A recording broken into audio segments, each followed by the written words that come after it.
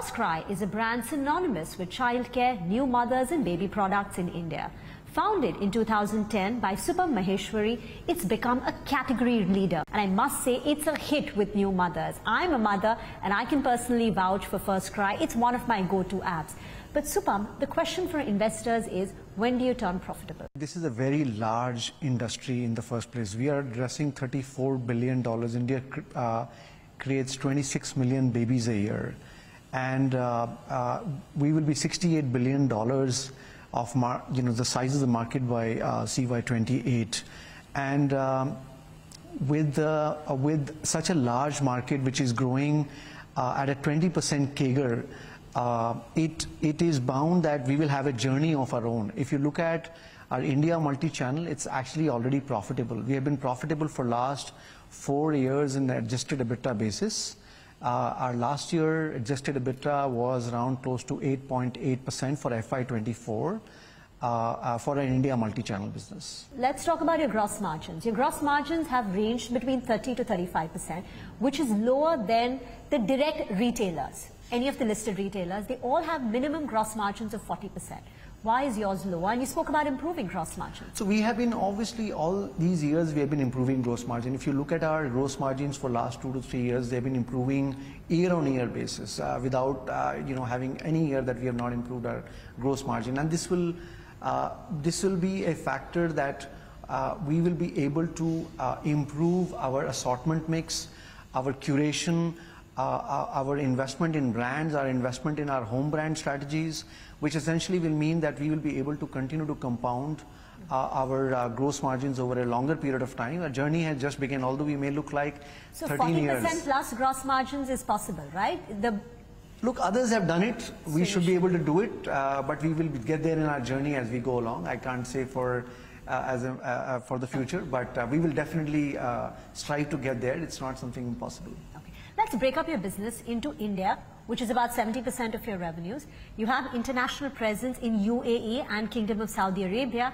And then you have a house of brands, D2C investments in 21 entities, which you house under Global Bees. Now, India revenues in particular. Now, FY24 appear to be a bit of a slower growth for you. Reported revenues have gone up by just 7%. Your EBITDA margins are between 8.5% to 9%. Again, lower than the listed peers. What can you guide on the India business? So look, we are not at a steady state. We are a new age, ecosystem modeled retail organization today. We believe that we will be able to, continue to grow in India as well as international and as well as in Global Bees, because some of the other adjacencies that we have done are very recent, very young. From a profitability standpoint, obviously we have grown meaningfully in India from, as I said, from 5.9 to 6.2 in FY23 and 8.8 in FY25. Yes. If you look at our internal, that's adjusted EBITDA margin. EBITDA margins, yeah. Because that's how you should look at the company, because that's the operating adjusted EBITDA margins, and this will continue. And we are not at a steady state. I can only say, so what are when you compare with listed, for the India business? Other listed players are at a very tall EBITDA margins, okay, and we aim to get there. We are in our growth. We will be investing out of the use of proceeds that we will raise from the public markets. We will invest behind our brand, our technology, our supply chain. Getting more customers, and with that we believe that we will be able to continue to expand our gross margins, our operating leverage, and through our marketing cost and so on and so forth, and essentially driving up the operating. Absolutely. So what are tall EBITDA margins that you're comparing? Look, they are in high teens. I mean, the good companies, we always sort of benchmark ourselves to leaders who have done there and have become, So aspirationally, which is that company? Well, there are good companies. There are all good companies where... Name two. I like in person, companies like Page Industries. Okay. Yeah, I mean, that's one company I believe they've done very well in terms of EBITDA margins. Even for that matter, Trent. UAE and Saudi Arabia, because that is bleeding for you. That's the biggest drag for you at the bottom line. EBITDA losses in the international business was 140 crore in FY24, 120 crore in FY20. How long will it be loss-making? Is there a turnaround plan? What is your turnaround plan? We started in UAE in October 19 and in Saudi Arabia, in Kingdom of Saudi Arabia in August 22.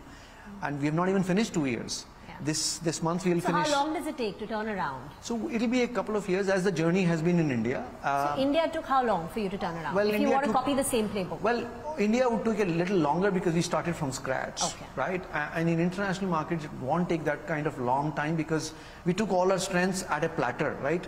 And then actually we have done all, you know, the hard work of building our supply chain, our tech platform, 5 years, brand. 10 years from now? No, I don't think that's too long. It's too long. It's not too even long. 5 years. It should turn around before that. Well, much earlier than that.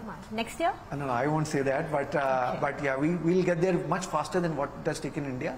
India, it took us almost nine and a half years to get to a operating break-even. I think it should take much less. You spoke about how you're replicating India's playbook in UAE and Saudi Arabia.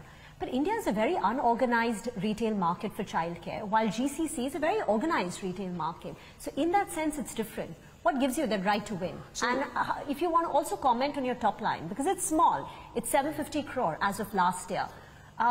What's the growth runway for you? So look, although India market is very unorganized, 86% of the market is unorganized, and you're right on that. While unorganized is becoming organized, we play in the organized sector. As India per capita, you know, will increase over time, as you know, we all know, with the growth in India, we will see a lot of unorganized becoming organized, and therefore, being the largest organized player, we will benefit the most. And we have taken the same playbook that we will take from India to Middle East. While we are operating in the organized market, in UAE and KSA, it's all about organized market. Yeah. And within that, the playbook will remain the same. So we will get a much better tailwind in that sense to be operating out of the large organized market with the same playbook of having a large online. And as of today, we are 100% online business in both UAE and Saudi Arabia. And as a part of use of proceeds, we'll be putting out some 12 stores in Middle East and growing our sort of an omni-channel, multi-channel story. As you take along all our India moats that we have built, we'll be exactly replicating, and we have replicated that over a period of time. So we feel very confident of our you know, right to win, what we have been able to deliver in India and in Middle East as well. So you said the international business should turn around soon. 5 years is too long, but maybe 1, 2, 3 years down the line it should turn around. But what about the steady state EBITDA margins? Is it also in mid to high teens like it is in India over there? Well, you know, look, I would say, you know, great companies will find a way to deliver those margins. So the aspiration remains the same? Yes. Got it. Let's talk about global base. That's the third leg of your business, which is a house of brands where you make investments in D2C companies. Now, what's interesting is it's founded by you, it's a unicorn, but you decided to incorporate it within FirstCry. Now, the question here is, why did you do that? Because it's an unrelated business to childcare. You've got investments in home decor, you've got investments in jewelry, gym equipment kind of companies. So why did you choose to do that? So look, essentially, it's a great question. So look, we had a great competency that we had built in FirstCry ecosystem for a very long period of time of building home brands. And we built global supply chain, global sourcing capabilities, we built tech platforms, we built brands, capabilities around you know, digital marketing, supply chain, all of that what we built, data science, we felt we should be able to replicate in other categories which are beyond mothers, baby and kids category. And that therefore we went back to our shareholders and our board, got their blessing, incubated a company, Global Bees, in May 21. And look where we stand, you know, building in these 4 categories of home utilities, appliances, lifestyle and BPC, HPC. Today we stand at 1,209 crores of FY24 full year revenue and adjusted EBITDA break-even already in 3 years. Okay. And what's the aspiration here? Look, last year we grew 35% year on year. Okay. And the market CAGR, if you look at our industry report, is growing at a 34% CAGR for next 4 to 5 years. You can make a good guess that we should be able to do... At least meet the industry growth rates, if not beat it. Well, and on the EBITDA margin, you've just broken even. Yes, Can it go to double digits soon, in say 2 years? I won't be able to comment on how long it will take, but we will definitely be, you know, improving from where we stand over next few years. FirstCry's stake in GlobalBees? 50.23% on a fully diluted basis. 50.23. And the balance is held by private equity players? Yes, some of them, yes. So I'll tell you a risk which has come into the market is that PE players tend to churn. They have a life of their investments. So at any point of time, if a PE investor wants to exit, will FirstCry look to increase their stake? Because if they do, it's a cash outflow. Look, FirstCry doesn't have any commitment. No commitment, no obligation. And these are very respectful names that we have taken on our GlobalBees cap table, and I'm sure they will be more interested in keep compounding their wealth here with us than finding another alternative.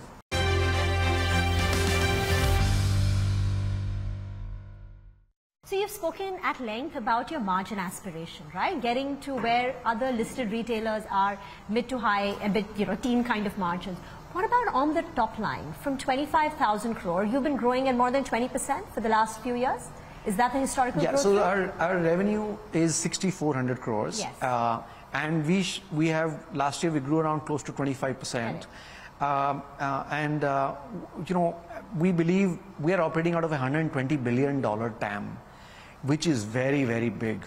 Very rare, opportunity for teams like us, management teams like us, to operate out of a $120 billion TAM, which is in India, which is $68 billion, UAE and KSA $11 billion, small one preschool is $8 billion, and our GlobalBees is around close to $35 billion. So we feel very excited.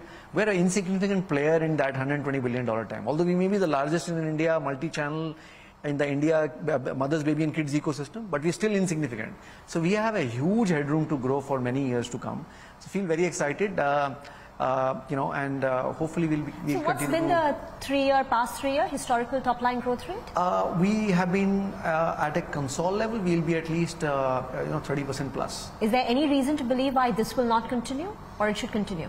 Well, I can't speak about the future, but I'll say given our strengths, given our industry CAGR that is already high, we should be able to do justice to those numbers. And the $120 billion TAM. Yes. Okay. So in this, since we're talking about the future, you have more than 1,000 stores right now. You're raising money, close to about 1,600 plus crore.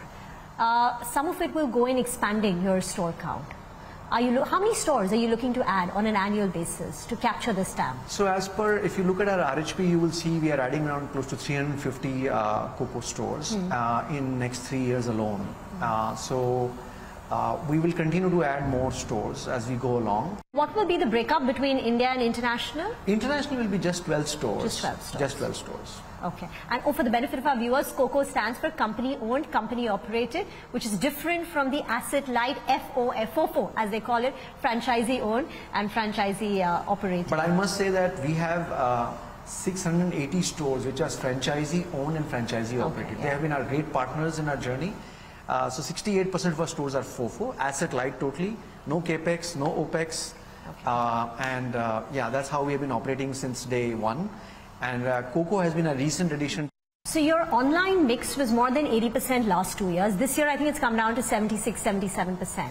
How is the online-offline mix going to change when you increase your store count? No, actually not. So I think maybe there's some confusion in the data that you have seen. If you look at our online-offline mix in India, for example, it has pretty much remained constant. 81.6% in FY22. It was 77.4% in FY23, and it's at 76.9%. So a slight decline. Well, you are looking probably India operation. Yeah. So should not look the data for the FY22 because there was a COVID year. COVID year had some stores operations were during COVID were hampered.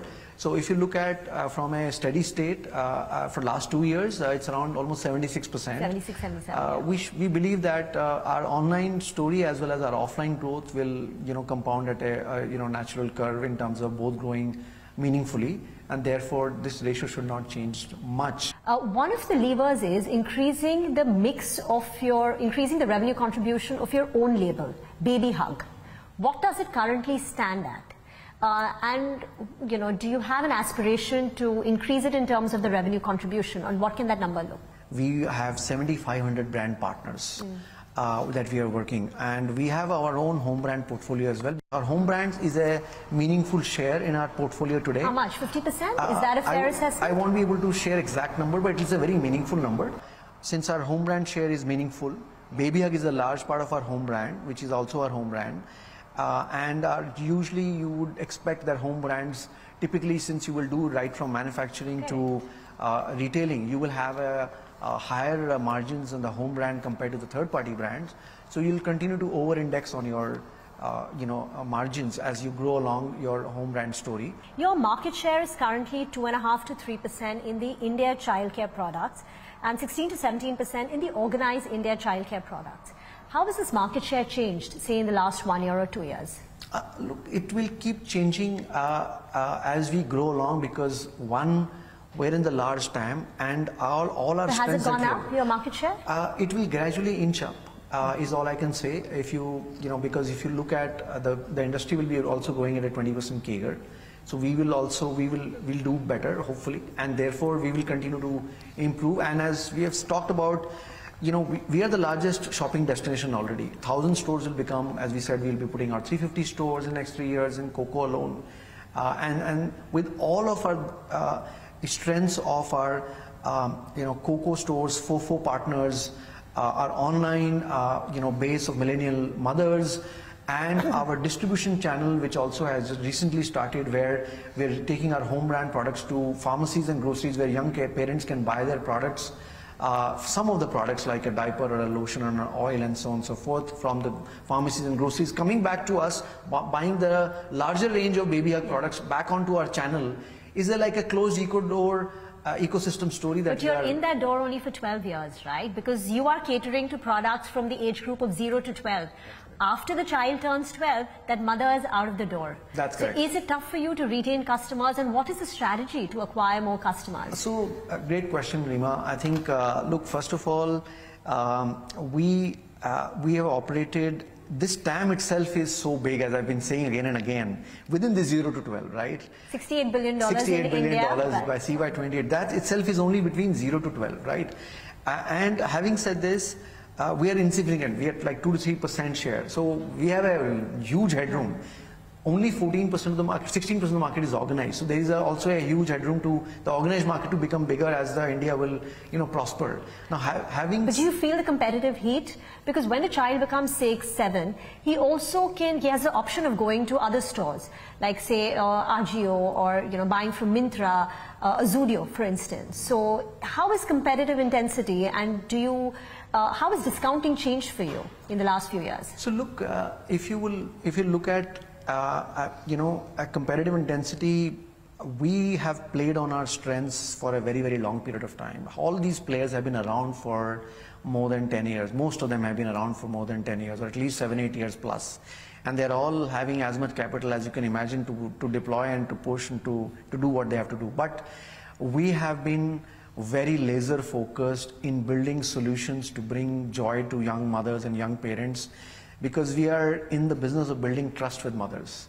If we are able to deliver on building and compounding that trust with mothers, mothers will only be with us, like you, who will shop with us, not just for as a multi-brand retail platform, being online or offline, but at the same time also come back for shopping some of the curated brands of 7,500 brands that we have, plus our home brands. That way, mothers will have two main reasons to come back to us for this curation, for this trust. Our supply chain is very unique.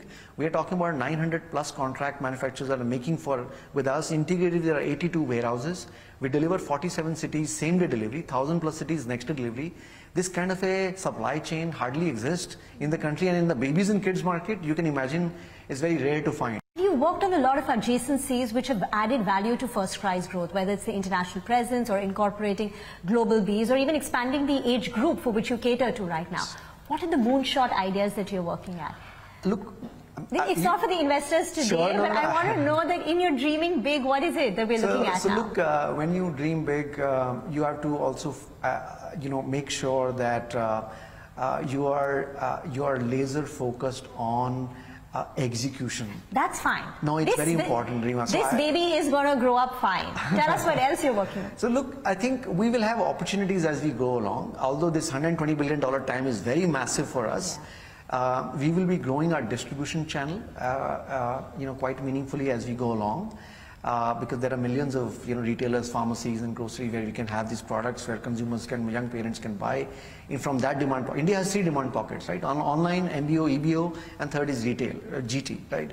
We are very less present in GT because this journey has just started for us. So this is a very big growth area for us. Like we will add more stores, like we'll continue to add our online through investment in technology and brand. So for us right now, instead of taking more moonshots in other international markets or other areas, I think today, if you ask me honestly, we believe, and our management team is fairly excited to just remain focused on 3 things. We will continue to focus on India multi-channel, our international UAE and KSA, and our global Bs. These 3 itself will give us, bountiful of opportunities that we really, want to assimilate and create value, not just for, solutions for young parents and our customers, and also for our shareholders. Was there ever a time when you thought that this is too tough and I'm going to quit now? Do you remember any such instance? Well, it happened in my first venture, not in this one. Not in this one? Not in this one. Because I faced challenge big enough that you couldn't solve. Yeah, I mean, because I think, look, when in the first venture, I saw .com burst in 2000. I saw 2007, the global financial crisis. And in this venture, I also saw a couple of, crises that we saw in 2013, 2016, some fundraising cycles that go up and down. But I think it made us strong in that first venture, so very, very strong. Funding cycles come and go. We have not raised primary for the last 5 years. This will be our first primary raise after many years. And are you a bit disappointed with the valuation at $2.8 billion? It's unchanged from the last round. Look, valuations and all of these are a function. We met a lot of public market investors, domestic institutional investors, foreign institutional investors. Quite a lot of them, and especially all from the public side, and we got their perspectives. Our banking partners, BRLMs, have collated all the sort of data points. Were you hoping for a push towards 3.5? Well, it doesn't matter. We are here for long. It doesn't matter, and we feel that price discovery was a proper process. It's a process that BRLMs conduct on the behalf of the board. And we met in the process some very exciting institutional, domestic and foreign investors, and we feel my eyes were also opened when we met so many of them, because typically we have met only private equity investors in our past. But this time around we met a lot of public market investors, domestic and foreign, learned their perspectives, learned their journeys as well, how institutions have been built, and it was very exciting. In our journey of many years, there's nothing to disappoint, and it's an exciting moment for all of us, and for all our stakeholders, shareholders, customers as well. I would say that they'll feel so proud to be associated with us, having trusted with us for buying products, relying on content, community, India, international, and so on and so forth. We feel we'll continue to make them proud and make India proud as well. Thank you, Supam. This has been a great conversation. Wish you all the best. It's a big milestone for you, your family, and the entire team at FirstCry. Thank you. Thank you, Reema. Thank you very much.